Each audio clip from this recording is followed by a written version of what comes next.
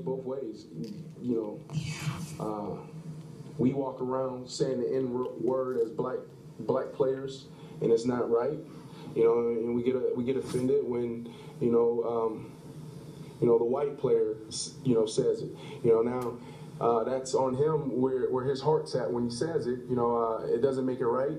But we can't jump down the guy's throat, because he's saying it and he's white. Or the black guy's saying it too. It doesn't make it right. Now, I know there's black guys, that may say things and they may mean it. And because of, profiling, it's handled differently. Now, people are capable of change. That's something Rich you have to deal with. I think in his case, to go as far as quitting, I doubt that it had to do with because of the